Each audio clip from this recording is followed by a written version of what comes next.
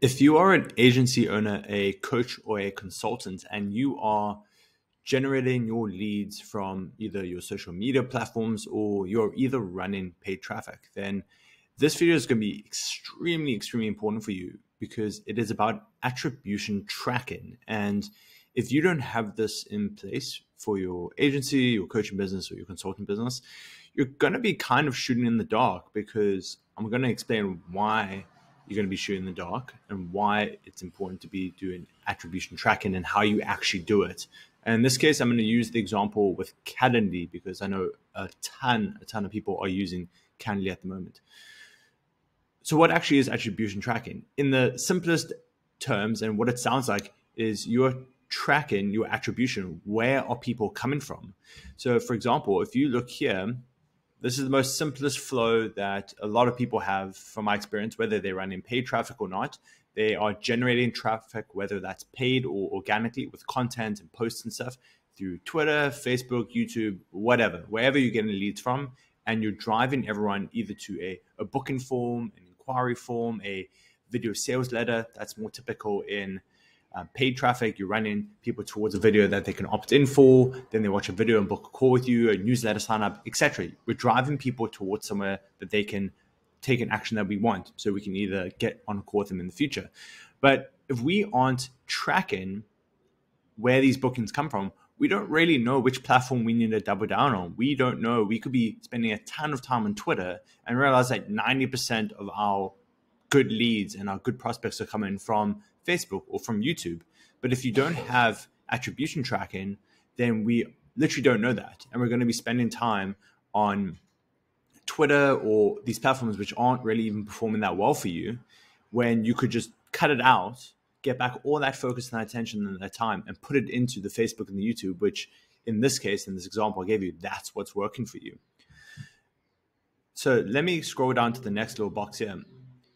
Once we start doing attribution tracking, we do this through something called UTM parameters. This is the most typical way people do it. There are other approaches that I've worked with clients running paid traffic, and we'll actually drive people to completely different funnels just to be sure that things aren't getting mixed up. But using UTM parameters is the most typical way that you're going to do attribution tracking. And I'm just going to hop over to a very quick example I found in a Hootsuite blog. So you can see here, you've probably seen this before. We have a URL on the internet, and after the question mark, we have what we call query parameters. And all UTM parameters is everything that starts with UTM underscore source, UTM underscore medium, UTM underscore campaign. And it just so happens that UTM parameters became the standard of how we name these tracking parameters. So all these different apps that we use, our CRMs, Calendly, for example, if we include those UTM parameters, they will automatically pull that data in for us. And we can obviously start to then get a good feel when we build out a Google Sheet dashboard or a dashboard in our tools like HubSpot, which platform is actually performing the best for us and where can we double down. So that is what a UTM link looks like. So for example, let's say I'm generating traffic on YouTube, like I'm recording a video right now, and I want to invite people to book a call from me. I might have my URL. So that's the URL. I can just post that out and put that on all the platforms, but then I don't know where people are coming from. But let's say I want to be sure that the one I post on YouTube, I add the UTM source YouTube. And then, for example, if I post it on Facebook, it's going to be UTM source Facebook. And then on Twitter, UTM source Twitter. And that means whenever someone comes to this page and books in a call with me, and remember, this is still the same event, just with a different UTM parameter, it's going to show up in Calendly with that UTM source. So I can see this one came from YouTube, another one came from Twitter. And to add on top of that, in regards to automated workflows and automations, in Zapier, for example, very typical, if ID created in Calendar. This is the most simple Calendly trigger on Zapier. We can see we get the UTM source in here.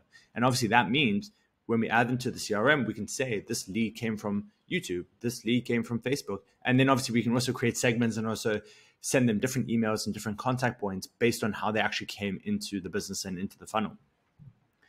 And that is literally it. So just to go back to what we started at is we have all this traffic come in from our different social media platforms. We don't know where the people are coming from once they book in a call. We just know one of these channels is working for us, or maybe they're all equally working, but we don't know that exactly because we don't have the numbers. But once we add UTM parameters, UTM tracking parameters, that's with the UTM source, the medium, etc., then we are going to be able to know without a doubt with the data which platform is booking us the most calls, who's bringing the most leads, and we actually have that data coming into our workflows. And then we can make confident and logical decisions around where to put our time and attention to grow our agency, our coach business, or our consultant business.